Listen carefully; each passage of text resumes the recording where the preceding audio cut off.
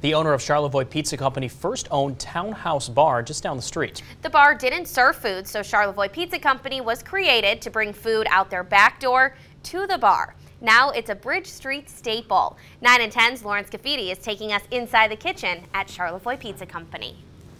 I gotta tell you, one bite, just one bite, it's already got a pizza in my heart. All right, sorry, that was cheesy. But I gotta take you inside the kitchen at Charlevoix Pizza Company. We have people that come in every day and get a pizza. Because when you get a quality pizza, there's not much that can stop you from coming right back. The dough we make daily. Every day we make, a couple batches and we go through it quick. So we keep having to make more and more. Samantha Chowan has been making the Supreme since Charlevoix Pizza Company opened more than 2 years ago. We only had, these 5 things, and that's all we sold. So I think that it just kind of carries on like what we've been doing since we've opened, and kind of like a reminder like, hey, this is where we started. Flavorful and fresh. Factors owner John Murray says the restaurant started on and stayed on. We do a lot of stuff by hand and all fresh every day. We have a 32 spice proprietary blend for our sauces. We do sausage every day and make it ourselves, and then we do mushrooms every day and make them ourselves. We hand cut all of our vegetables and everything like that. So everything is really made with love and hard work.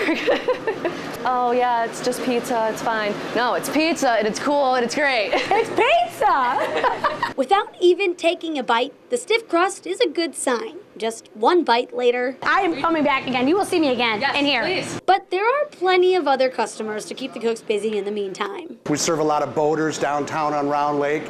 We do walking deliveries from the bridge to the hill. We kind of just stuff this sandwich with pretty much anything that we can put on a pizza. We got our meats, we've got our vegetables, and it just all comes together to make a fantastic flavor that just kind of booms a little bit.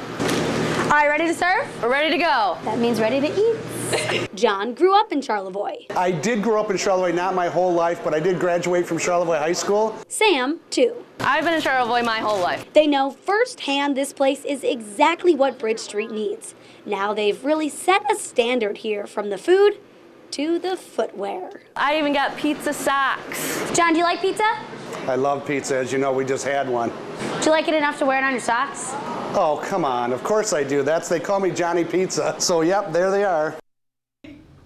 You can also contribute to their Feed It Forward program. Pay $15 and a ticket will be put in the front window for someone in need to grab and get a free meal. And if you have a restaurant recommendation for Inside the Kitchen, we want to hear it. Just send an email to insidethekitchen@9and10news.com.